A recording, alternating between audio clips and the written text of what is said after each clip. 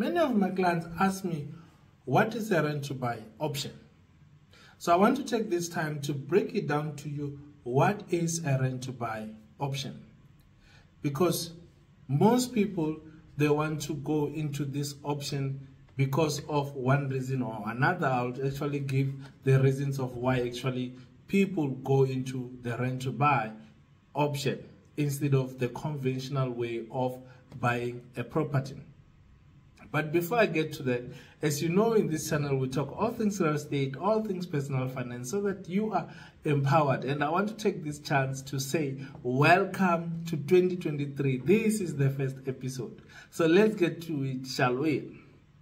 So what is a rent to buy option? Just before that, I'll just simplify or break down to you how to buy a property in the conventional way, because a rent to buy option is not really the conventional way.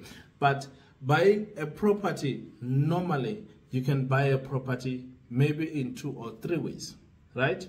The fourth way will be the rent to buy option that I will just simply explain after I've narrowed down to how you buy the property normally. So normally when you buy a property, you go view the property, you like the property, you sign an offer to purchase. When you sign an offer to purchase, on the offer to purchase, you can indicate there that you want to buy the property cash or you want to buy the property via finance, which should be a financial institution that will actually fund you to buy that property, and you'll pay them monthly installment. Right? So that is the normal way. If you're buying through cash, then you'll just deposit the cash into the trust account of the conveyancers, and they will do now the transfer of the ownership.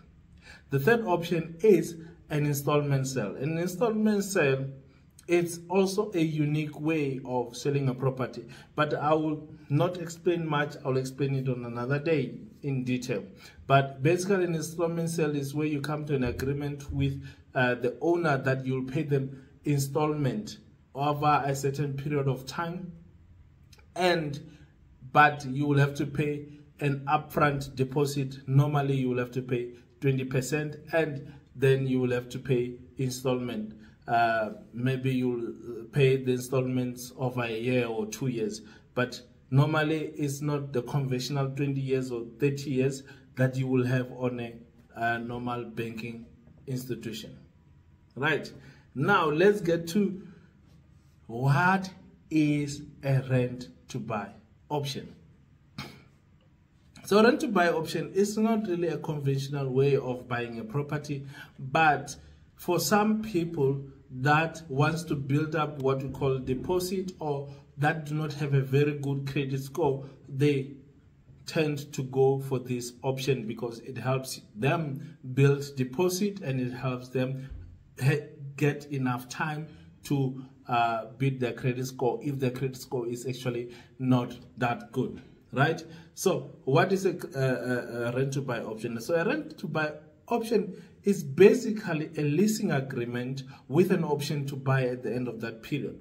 Say, for example, you want to buy the property after, let's say, 12 months or after 24 months. What it will mean is that on the initial agreement, you will agree on what will be the rental amount, and then on top of the rental amount will be some fees that are added on top of the rental amount, which will be for you to build deposit, that at the end of the agreed term, then you will buy the property, and the price of the house is agreed upfront, right? So this is where these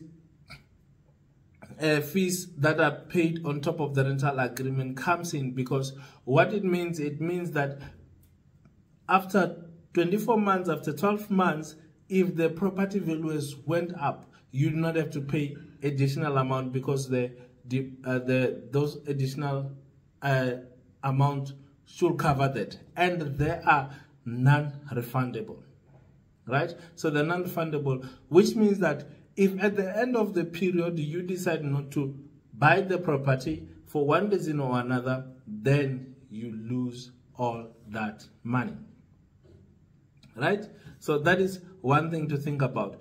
But for owners of that properties, the good thing that they like is that the money for sure is not refundable, so they get that benefit, right? But also another thing is that, you know how landlords are always complaining that my tenants do not actually keep my property in a good condition. In this case, because the person that is renting the property is actually having an intention to buy that property, what will they do? They will treat that property in a good condition, right? Because they want to keep the property that they want to own in a good condition. So that is another benefit for an owner. But there's many other risks, right?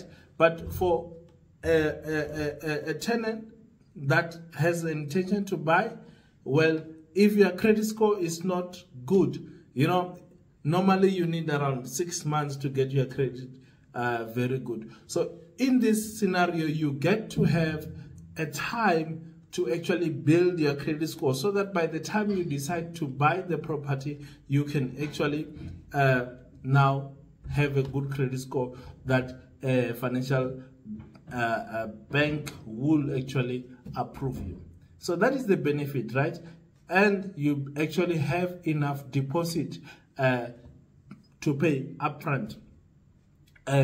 That's basically, in a nutshell, a rent to buy option, and that's how they work in South Africa. So of course, if you have any other question with regards to property, with regards to personal finance, I am here to serve. I am here to serve, right? If you want to sell, if you want to buy, I'm also here to serve.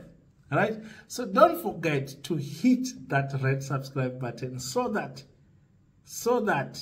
when I actually post on the next week, you can actually get notified.